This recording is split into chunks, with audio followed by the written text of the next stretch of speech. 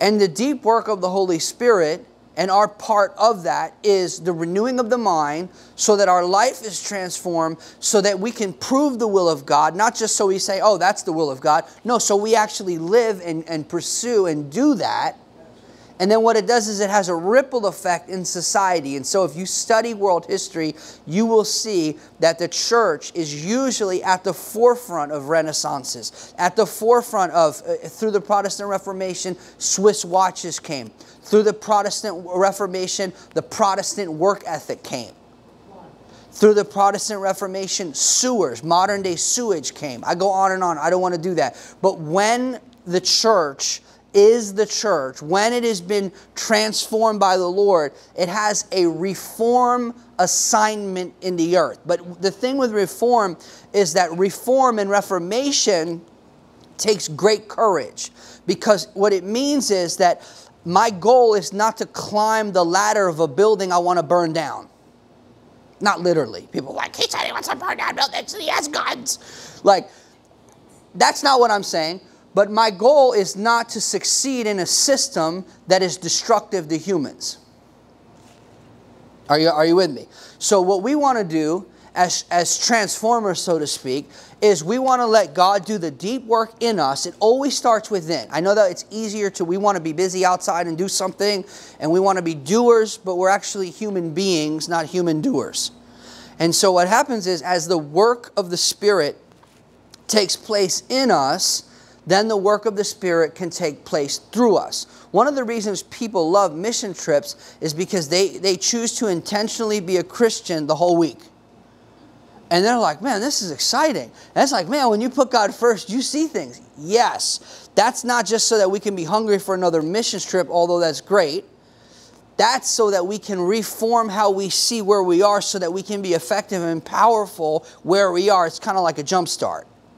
It kind of helps open your eyes to things that you may not have been able to see before through engaging with other people's pain instead of focusing on your own. All right. Now, I can't get in. I'm not going to give you that one yet. So, today I want to talk to you about Hezekiah. I'm going to start in Kings, 2 Kings 18. Now it came to pass in the 3rd year of Hoshea, the son of Elah, the king of Israel, and Hezekiah, the son of Ahaz, king of Judah, began to reign. He was 25 years old when he began to reign, and he reigned 29 years in Jerusalem. His mother's name was Abi, the daughter of Zechariah, and he did what was right in the sight of the Lord, according to all that his father David had done. Now, this is fascinating. He had a father. His father was wicked. His father did not do what was right in the sight of the Lord. You can read that. It's the chapters before this chapter, right? But here's what it tells us. Guess what his mom's name means? Oh my God. His mom's name means fatherly. Because mommy had to be daddy because daddy wasn't daddy. I don't know about how your house is. In my house, I'm daddy. Some of you, maybe you have a fight for that. I don't know. But in my house, I'm daddy. When you see the boys' haircuts, you see daddy. It's very clear. You know, when a woman has to step up and do a man's job as a result of a man not being a man. Highly, highly, highly dysfunctional and highly destructive. Very bad. It puts the relationship in a very, very tense place because it's unnatural. It's not natural. I'm sorry. I don't care what our society says. It's unnatural. It's totally unnatural. And I don't accept unnatural stuff. All right. So now she was daddy. In the absence of a man playing his proper position, it puts a woman in an unnatural position, and it's damaging to the relationship. Some of you grew up in that damage. And I don't say that to point a finger and say, oh, look at you. No, no, no, no, no. God wants you to recover from the damage that was done. It's called sanctification. It's called healing. It's very important. Do not embrace and internalize things that are normal that are not normal.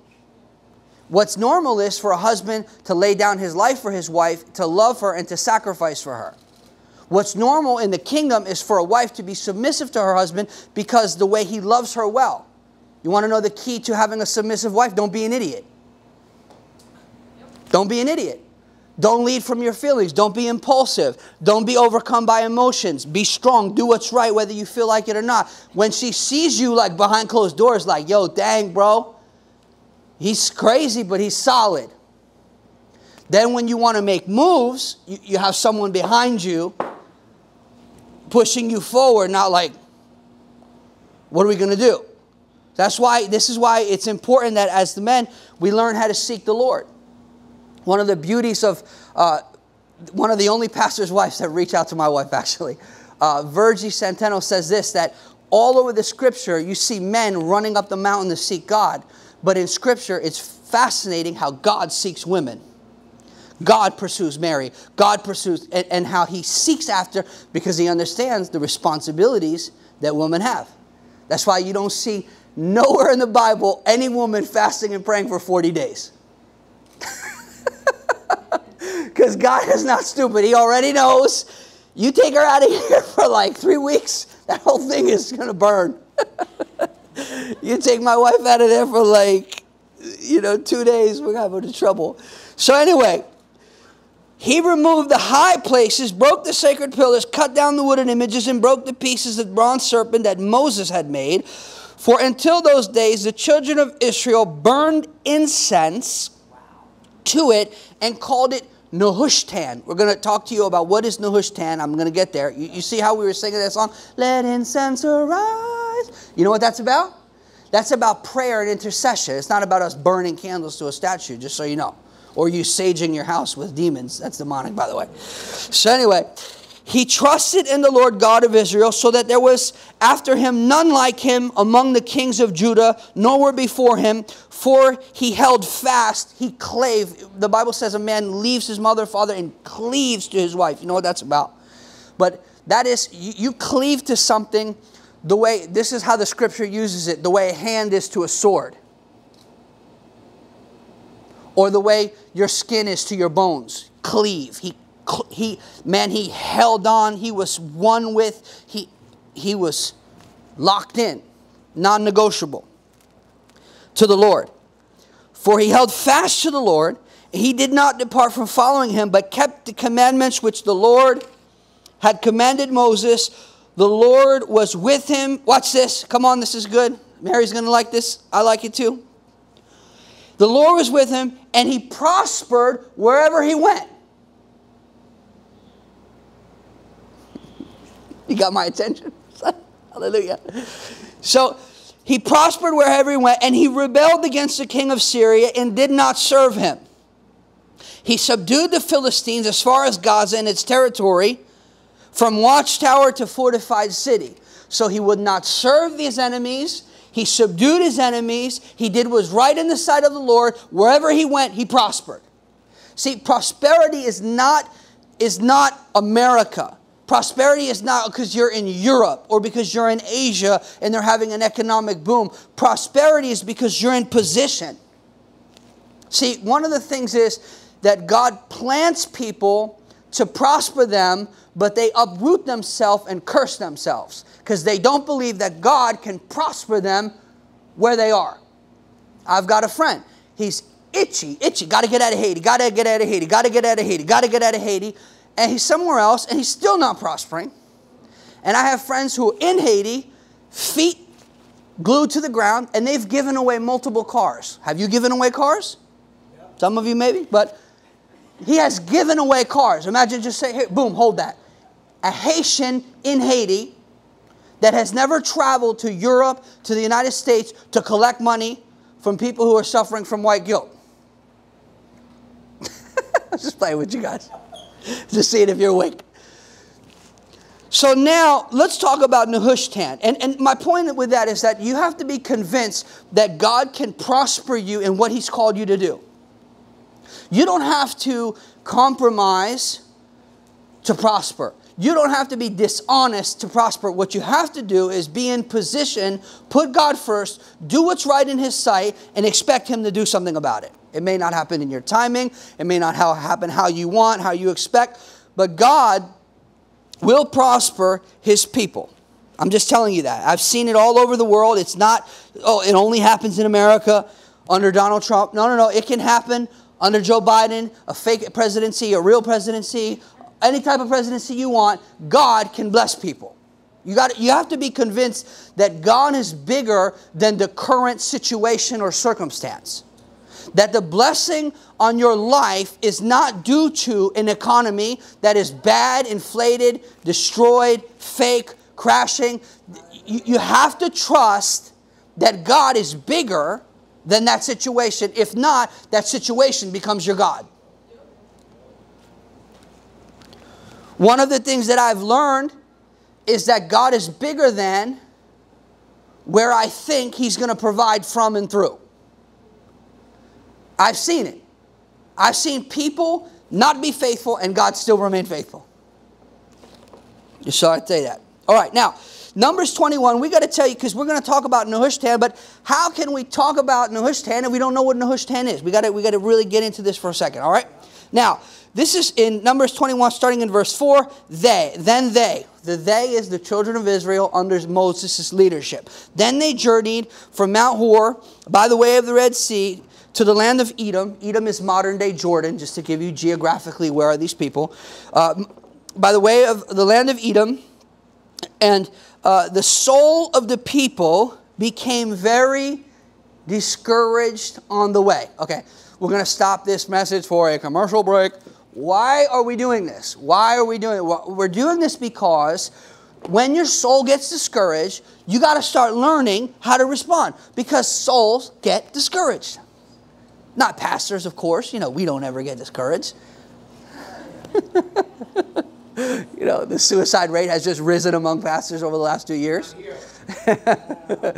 So now this is really, so now you have got to make a choice before you get discouraged. How are you going to respond? If it's not settled before you have a choice, you'll probably make the wrong choice. So you got to get some things in your life settled before the situation arises and gives you a choice. I'm just trying to encourage you. I'm trying to prepare you. Okay. And the people spoke against God and against Moses. Why have you brought us up out of Egypt to die in the wilderness? Wait a second, folks. Well, hold on here just a second. This brother was good without you guys, had no problems, other than he worked for his father-in-law.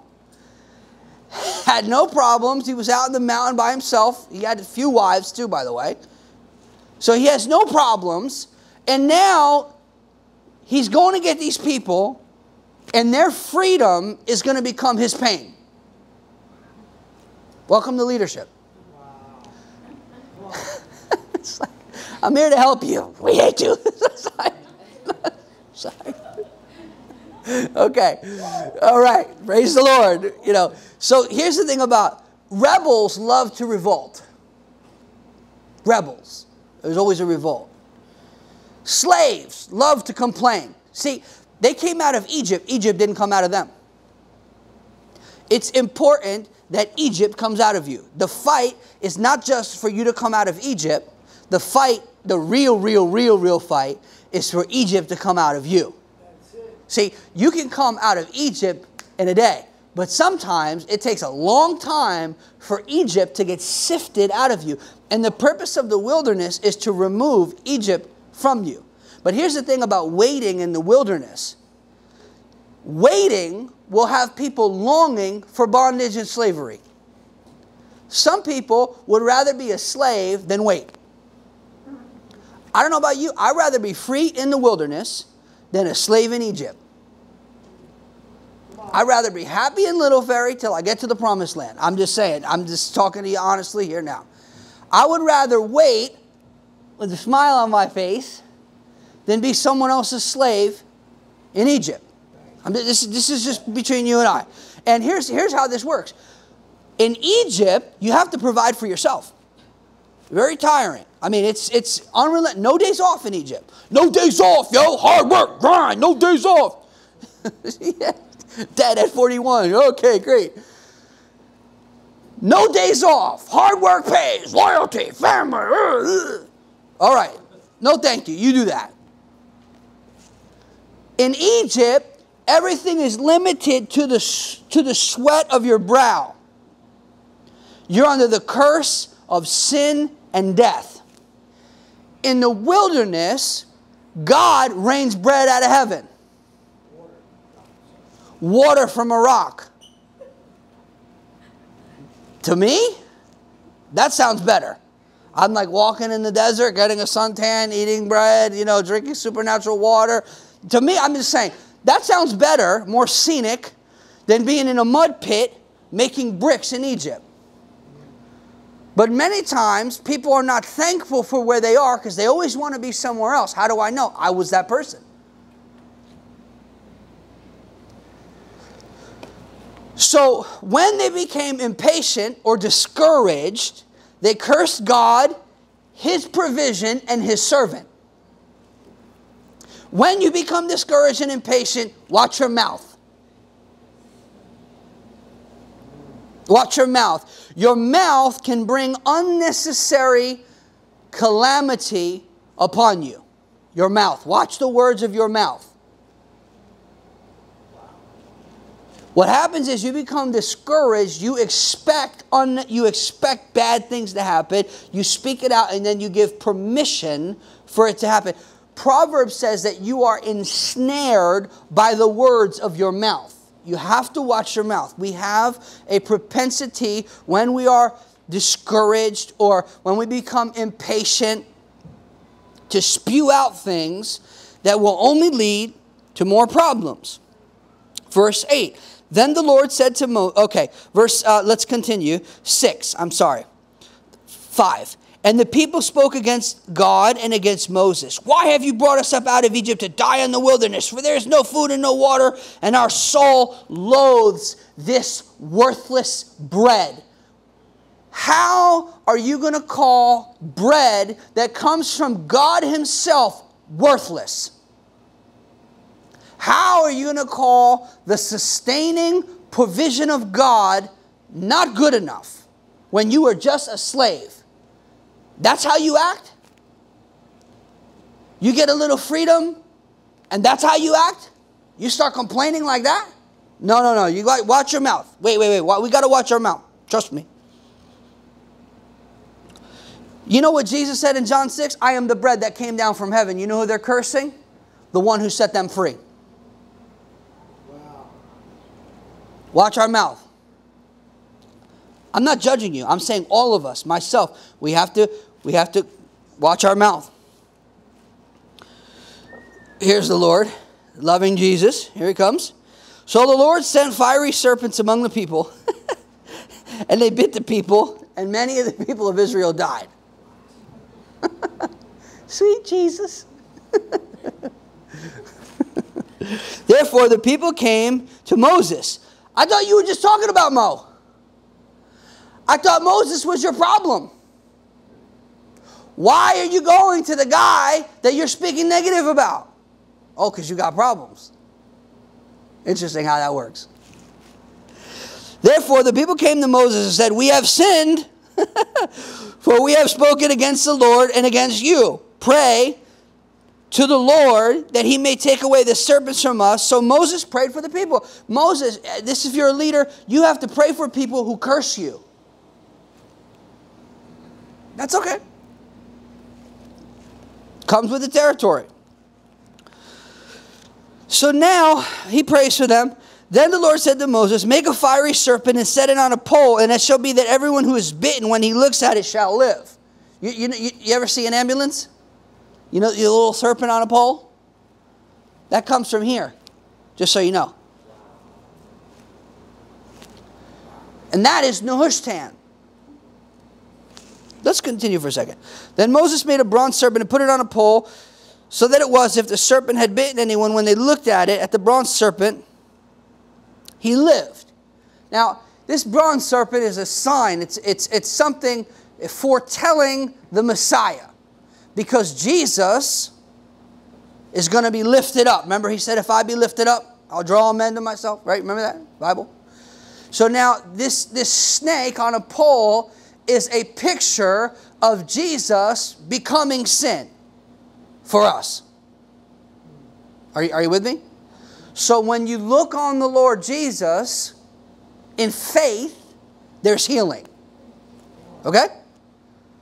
So this plague was stopped. So the person that they were cursing is the person that God used to bring them a solution. But here's the propensity that we have as humans. We like to create monuments out of a movement. So we think monument. How do I know this? Peter is up on the mountain, a Mount of Transfiguration, and Jesus is there. And Peter's type A. Peter's like, we got to do it. We got to do it. We got to do it. We got to do it. We're going to do it. So he sees Moses and Elijah, and he's like, man, Peter catches a vision. He's like, we could have 3 churches, 3 temples. You know, people can pay $20 to come in and sightsee. You know, like we're gonna make this thing happen. Like, and the Father just speaks to him like, this is my beloved Son. Hear him. Like, Pete, shut up. Like, we're not doing that. What is Peter wanting to do? He wants to make a monument out of movement. I don't know if you're with me. We as kingdom people, this is why one of the idols of church is a building. I'm not against building. We'll have one. I'm all for that. But one of the idols of church is your building. I know this is a fact because it's the same thing with watches and sneakers and shoes. And you show your friends, look what I got. People roll into town, they go, look at this building, look at the screen, look at the sound, look at the carpet, look at the green room for the cool people. Look, and it's like it becomes an idol. And the reason it becomes an idol is because we have a propensity as humans to make a movement and to control it and to stop it and to make a little monument. So now the children of Israel, hundreds of years later, are burning incense, not to the Lord, but to this object. It's like you go to certain churches and like Catholic churches, and then like go and they burn a little statue, you know, a little candle to the statue. I grew up, we were Greek Orthodox. My mom was Greek Orthodox. My dad was Catholic. They do the same thing. They burn light a little candle as if the candle somehow is going to help you. All you're going to do is burn that candle. That candle is not helping you. I promise you it's not helping you. It may smell nice, but it's not helping you. What's going to help you is when you align yourself according to God's word. And so the children of Israel had made an idol out of this monument. Something good, something that was God, becomes an idol, and Hezekiah destroys it. Now Hezekiah's name means Jah or Jehovah has strengthened. And when someone has strength, one of the things with strength used correctly is for people, not against them. So what he wants to do with the strength that he has from the Lord is that he wants to confront things that the people put their trust in, because if he destroys what people put their trust in, they'll put their trust in the Lord. And since he trusts the Lord, he's coming for those things. That's why if you listen to me carefully, I say things that push up against the spirit of the age and the dominant culture, whether it's in the church or in the world, because the dominant culture always wants to dominate and control you, and God doesn't. He wants to set you free. God is about freedom. From the very beginning, the heart of God is freedom. So he did what was right in the sight of the Lord. He destroyed Nehushtan. Now, he's doing something very interesting here. This guy is a real reformer. And he's pushing up against 3 things, immediately pushes up against 3 things. It is first the groves and the wooden images. And I had a friend of mine, you know, he's dead. And he was my best friend, the most loyal person, and he was half Dominican, half Puerto Rican. And him and I were talking back in the day, and he came to me, he's like, yo, Pops, my friends used to call me Pops. They're like, yo, Pops, I got to ask you this question. Like, bro, like, why do I feel like with Spanish folks, he's Spanish, like, it's just like so much divorce. I said, because your ancestors consulted in wooden images. Hosea 4, verse 12. He was like, see, in every nation, whether it's white people, Asians are perfect. No, I'm playing. Whether it's white people, whoever it is, they actually worship their ancestors too. So there is, each culture has a beauty in it and has something that is dysfunctional about it. So you have to learn, because as Christians, we are Christians first. I'm going to tell you what black Christians and white evangelicals have in common. You know what they have in common? They are both a color before they are a Christian. That's why they always fight. But people who are true Christians behave like that. My mom asked my dad one day, he remembers this. She goes, today, are you going to be an Italian Christian or a Christian Italian? What are we dealing with today? Right? And that's a very profound question. And I love you. That's why I have to use that one on you. So anyway, but it's the question for all of us. Are you? Yeah. I said to her, I'm going to start out by being a Christian Italian. But at the end of the day, sometimes I'm an Italian Christian, and I'm always repenting. All right. We got a few preachers. We got one on the left, one on the right. I know if I go away for a few weeks, we're okay. So, praise the Lord. So now, this is really something, because he goes after three things. The wooden images, the sacred pillars. Now, what these are, in the ESV, the Calvinist Bible, it says Asheroth. And Asheroth is it's a Canaanite goddess, woman god. I gotta fire one. Don't go there. You want me to do it or no? I'm going to be merciful to you. I'll save it for another time. Classic. I quote sometimes Mary and my dad because they say stuff that is just like, wow. I wish I would have thought of that. All right. So this is amazing. So he confronts Asheroth. And now, don't you remember Jehoshaphat was getting rid of those guys? They're like roaches, these false gods. They just, they come back. It's like little roaches. They're like hood roaches. They just find their way through the walls. Like, how did that thing is like this big? It got through like a hole like that. Like, how did you get here, bro? So anyway, he destroys Asheroth. And Asheroth is the female Canaanite Phoenician god of fortune and happiness. Ooh. Happy, I'm just not happy. Sorry. Happy is your job. So now he's confronting the things that people put their trust in, religiously and secularly. Even though there is no secular, I know we get into all that, everything is holy now, but so in the marketplace, you got fortune and happiness, and in the church, you got Nushtan, this nice little thing that God did. It's like when people pull out the 1999 flags. It's like, we are not in Toronto, it is not 1999. You need to really snap out of it. Some of you know what I'm talking about. Some of you have no idea. That's okay. This is not about you.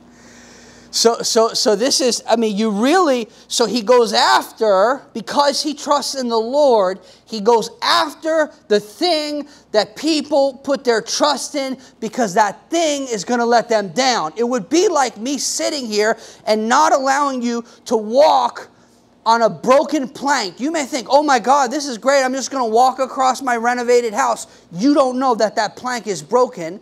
Someone is trying to kill you, and I'm trying to stop you, and you're like, oh, I'm free, man. I got my own freedom, yo. Freedom. I got my own freedom. I can do what I want to do. You can't tell me. And I'm like, bro, you're gonna fall 18 feet through the rafters, and you're going to wind up on a cement mixing machine. Don't do that. Oh, I got my own freedom, yo. I do what I want. Nobody tells me nothing. Okay.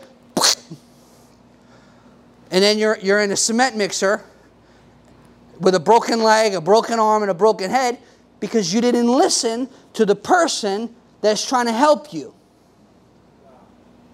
How do I know? I was the guy that fell through the floor. I'm trying to save you from falling through the floor. This is a graphic image to help you understand that Hezekiah is here to help the people not put their trust in things that will fail them. This is not about taking away anyone's freedom. It's not about controlling anyone, manipulating anyone, abusing authority. It's about your freedom. So Hezekiah destroys Ashtaroth and Nehushtan. He refused to serve the king of Assyria. That's very, very powerful because the enemy, let me say this to you. The enemy seeks your service. And whether you believe it or not, we're all going to serve someone and we're all going to serve something. The enemy's lie to us is you doing what you want isn't serving him, it's serving you. But in reality, it's serving him. God reforms and transforms what you want, changes your desires and perceptions, and leads you in a good path. And in going that way, you are serving God. And he's actually serving you, giving you his best as you put him first, versus putting him last and trying to make everything happen yourself, only to find out that you just fell through the floor 18 feet into a cement mixer. And God said, no, I don't want you to do that because I love you. So it takes courage. So this guy would not serve the king of Assyria, which is a good thing. You're going to see that this brings conflict. Hezekiah has, there's things that happen with him, and I'm going to spend a little time on that. But let's go to 2 Chronicles. We'll start in 29. We're going to read a little bit from there because he does. This is awesome because in Kings and Chronicles it gives us a wholer, more full perspective of some of the things that he did, and some of the things that he did are very strategic. Not that we are kings in southern Judah, but because we are people who God has given a free will to make choices, and we can either choose to reform our life and partner with what God is wanting to do, or we can fight against God, wear ourselves out in the process, and never really live a life that is actually of faith. A life where God brings us on a journey and there's great joy, there's blessing. Yeah, there should be some persecution, but there also is victory. There also is breakthrough. There also is supernatural stuff that God wants to do. So anyway, 2 Chronicles 29. Hezekiah became king when he was 25 years old, and he reigned 29 years in Jerusalem. His mother's name, you see this? It's just skipped his father's name. In an ancient document, that's like, wow, hold that. She was daddy. Daddy gets mentioned. She was the daughter of Zechariah, which is the lineage, anyway, good lineage. Because remember, one thing, let me just say one thing. The whole point of this passage, let me just tell you the truth, is not so that I can have nice preaching points and we can do an Instagram and you can go home. That's well and good, but that's not the point. The point is the enemy wants to kill the people of Israel because the people of Israel from Judah, there is a seed that is going to come forth. So the whole Old Testament context is about the preservation of a seed. The whole New Testament is about the revelation of a son. So you have all these wars and fighting and chaos because Satan is trying to destroy the seed that is going to crush his head and show people a different way to be human, a way to be free. We have to keep this in context because this is not about preaching points and Instagram tweets or whatever. So now, and he did what was right in the sight of the Lord according to all that his father David had done. David wasn't his father, but David is the example he followed. See? Who's your daddy? It's very important. In the first year of his reign, in the first month, he opened the doors of the house of the Lord and repaired them. Bam! Day one of the administration, we are going to cleanse and fix and rebuild the house of the Lord. You know who the house of the Lord is? You're the house of the Lord. You know what God's day one is? You. Getting you healthy. Oh, I'm good. No. Hold on. Wait a second. You don't want the camera to come. You're not good. And that's all right. No shame in not being good. But look at the day one. And he brought in the priests and the Levites and gathered them in the east square and said, hear me now, Levites. Now sanctify yourself. Sanctify the house of God. Sanctify the house of the God of your fathers and carry out the rubbish from the holy place. Oof. Now check. You are a temple. Boom. A temple has three. Most holy place, your spirit. Holy place, your soul. Outer court, flesh. So now, those who stand in the house of the Lord and minister to the presence of God are the Levites. The Levites were instructed to take the rubbish out of the holy place.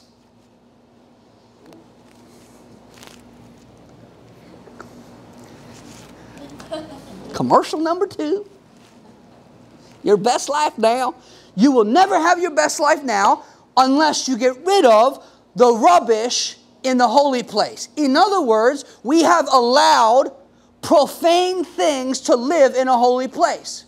You as a believer in Jesus are holy. You may be, I don't look holy. I ain't acting holy. My attitude ain't holy. I understand that. God is going to catch your feelings up with your faith and He's going to heal you up. But we cannot allow profane things to live in a holy place. How do I know this? I know this because you would not allow yourself, if you stepped in poop, to put your sneakers in your closet because you'll smell it. And you'll clean it. When I go home, guess what I do? I clean my sneakers. I even clean the bottom of my sneakers in case I walk around my house in them like slippers so they're clean. So you have to take the rubbish out. We got to get the junk out so we can be free. So this is his day one. He goes and he begins to cleanse. All right. 6. For our fathers have trespassed and done evil in the eyes of the Lord our God, and they have forsaken Him, and they have turned their faces away from the dwelling place of the Lord and turned their backs on Him. So God blesses them, gives them land, gives them freedom, gives them a little backyard, little pool. And this is what they do. When God blesses you, do not turn your back on God. Don't think because you have a little money in your pocket, you don't need God. You're lying to yourself. You need Him more. So now, then they also shut up the doors of the vestibule, put out the lamps, and have not burned incense or offered burnt offerings in the holy place. So they neglected the house of God. It became dirty. They stopped praying. They stopped serving the Lord. So now the house, so, you know what that is. All right. Verse 8, therefore the wrath of the Lord fell upon Judah, Jerusalem, and He has given them up to trouble, to desolation, to jeering, as you see with your eyes. For indeed, because of this, our fathers have fallen by the sword, and our sons, our daughters, our wives are in captivity.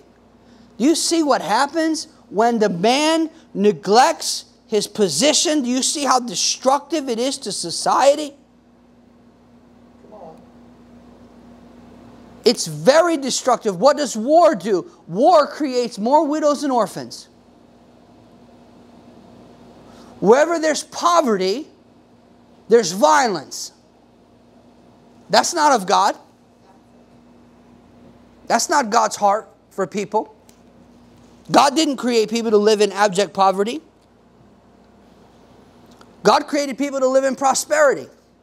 Adam and Eve weren't fighting each other over air in the Garden of Eden. Humans were created to live in prosperity. I don't know if you believe that. I believe that. So anyway, now it is in my heart to make a covenant with the Lord God of Israel, that his fierce wrath may turn away from us. My sons, do not be negligent now, for the Lord has chosen you to stand before him to serve him, and that you should minister to him and burn incense. Now, this is the incense, and this is prophetic. They would burn incense in the holy place, and it's a picture of the intercession arising for the people. The priests have to pray for the people. What did Moses do? He's praying for people who are cursing him. He's praying for people who don't like him. He's praying for, you know, so if you're gonna lead, you have to bear the people on your heart. You can always tell when someone speaks if they love people. Even if they speak hard, you can see there's some people that speak soft and they don't love people. You have to, if you're gonna lead the people,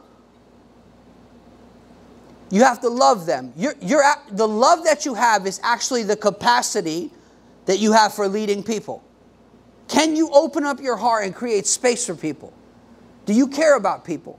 That's very, very important. Some of you do that very well, and I'm happy about that. Now, then the Levites arose, and they started doing it. Now, verse 15, I'm going to skip ahead for time. And they gathered their brethren, sanctified them, and went according to the commandment of the king at the words of the Lord to cleanse the house of the Lord. So they began to do it. This is, moreover, in verse 18, excuse me. Then they went into King Hezekiah and said, we have cleansed all the house of the Lord, the altar, the burnt offerings, and all the articles at the table of the showbread with its articles. Moreover, all the articles which King Ahaz in his reign had cast aside in his transgression, we have prepared and sanctified, that there they are before the altar of the Lord. You see what his father did? Let's not make our children pay for our sins. You may have paid because of your parents, and I'm sorry. But let's not make our kids pay for our sins. You know.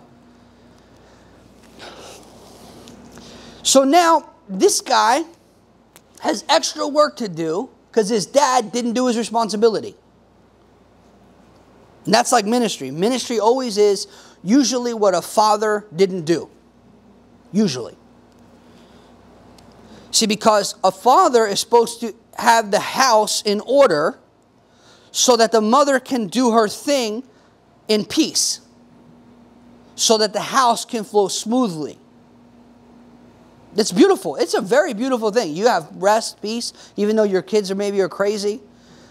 But it's a blessing to have a house that is set in order. Not perfect, set in order. It's a great blessing. So now, I want to just jump ahead because I cannot do this. I'm not going to hostage you today. But from chapter 29 to 32, there was a few more strategic things that he did. I want to just mention those to you, and I'm going to then put the ball in your court and let the Holy Spirit lead you, guide you. So he cleansed the temple. Then Hezekiah reinstated temple worship. In other words, we're going, this is like in September, they call it, back to church Sunday, guys. Come on, church. We're going back to church. Like, why did you leave church? Because the sun came out? Parties. So now, this is important because he's bringing the people back to God. Listen, this is a critical part of us in our walk with God, is some of us were prodigals. And we came back. And it's our job to bring people back to the Lord. Now, if you continue, you're going to go into chapter 30. Then Hezekiah reinstates the Passover. What is the Passover? The Passover is remembering their national history, which is both faith and fact. It actually really happened. And I want to just be really clear that facts and faith do not have to always fight against each other. Sometimes what you believe is actually not only the truth, but it's a fact. The Passover is a historical fact. Whether you hate God, whether you're an atheist, or whether you're a Trumper, it happened. Just so you know. So he reinstates the Passover. This is very important because facts don't care about your feelings. Facts are not like, oh, well, I hope everyone likes this fact today. Like, the data is telling you what you don't want to tell yourself. So he reinstates the Passover, which is very important as a nation because if you forget your history, it's highly destructive when you forget your history. How do I know? When ISIS ran through Iraq, you know what they were doing in the city of Nineveh? Destroying all the Christian artifacts because they want to erase the remembrance of their history because their history is a testimony to the faithfulness of God in their life. All right, amen. Hezekiah also, praise God, commanded the people to support the priests. Oh, that's beautiful. I feel so seen. Hezekiah used his words to strengthen God's people when they were about to go to war. So as a leader, you have to reassure the folks that God is on our side, that God is going to fight for us, and that we can move forward trusting Him. And that's very important because every one of you is going to have to move forward. Either you're going to choose to move forward, or you're going to stay right where you are, right? But if everyone else and everything else is moving forward, you're actually not staying right where you are. You're falling further behind. So if you're not moving forward, you're backsliding. So you have to make a choice to move forward in your faith. Even if it's like, I'm going to crawl forward. Like, no problem. But just let's all move forward in our faith. Faith has one direction, and that is forward. Now, Hezekiah trusted in the Lord, and what that caused him to do is he went after the things that people trust in. And you have to understand that this is not in a spirit of being antagonistic. Okay, let me explain to you what I mean by that. When you become antagonistic toward a person, it's personal and it's usually pride.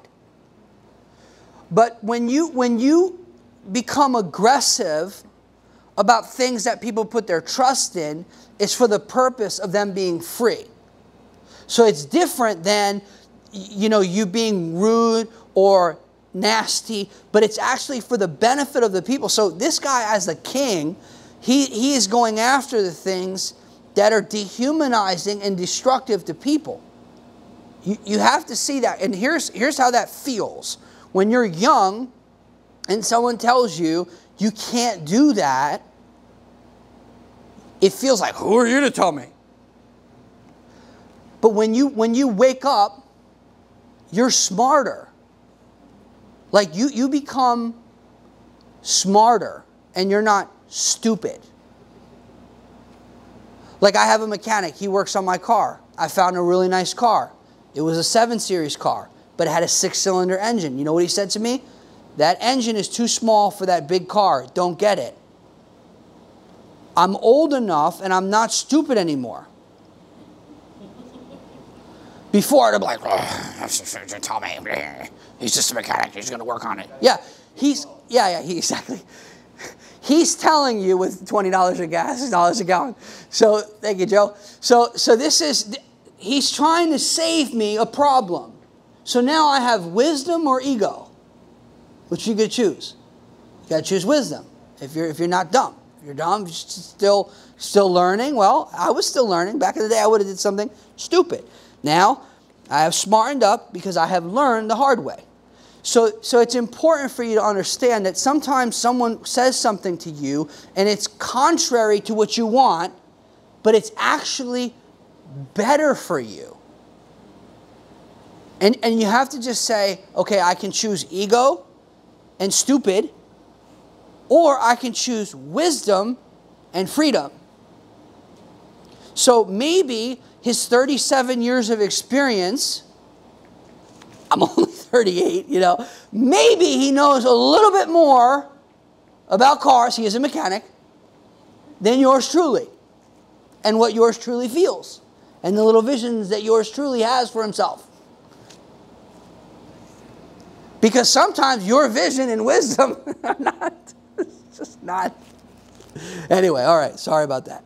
So Hezekiah went to the Lord first. You're going to see that he goes, they basically tell him, okay, you're going to have war. Guess where he goes? He goes into the house of the Lord and he seeks God. When you have conflict in your life, or if you have opportunity, go to the house of the Lord. Go to the Word of God. Go to wise people. Seek the Lord. Before you go ahead and decide without the Lord's counsel and advice, seek God. What has God said about it? I'm just trying to save you pain. We're almost done. Get excited. Hezekiah's people, now the people were like, oh man, we're in a problem here, pal. So his people go to Isaiah. This is good. So now his people are trained to get a prophetic perspective on the situation. You got to get God's perspective on the situation before you decide. You got to see. That's really, really, really important. Hezekiah brought reformation, but not without confrontation. Change always comes at a cost. I cannot remain the same and yet hope for things to change. Change never happens until we change, right? But many times we want things to change out here, but we refuse to change things in here. Commercial number 3. For the purpose of saying, listen, God is good. You know, God, He cares for His people. He wants what is best for you. He loves you, you know, with an everlasting love. He's not the almighty manipulator. He's not here to like baptize you in lemon juice and like ruin your fun. God gives us things to enjoy. God gives us a life to enjoy. God wants you to enjoy your life. When Jesus welcomes people into the kingdom, He says this, enter into the joy of your master. It's not like, hey, come be bitter with me. You know, come be miserable. You know, because that's a fruit of the Spirit. Serious is a fruit of the Spirit. No, joy is a fruit of the Spirit. God wants you, which is more, it's heavier. Joy is like, happiness is fat older brother that can just throw him around, just push him around, because joy is bigger and stronger and heavier than happy. I'm happy. You have to execute happy if you want to have joy. Good fortune, not enough. You need the will of God.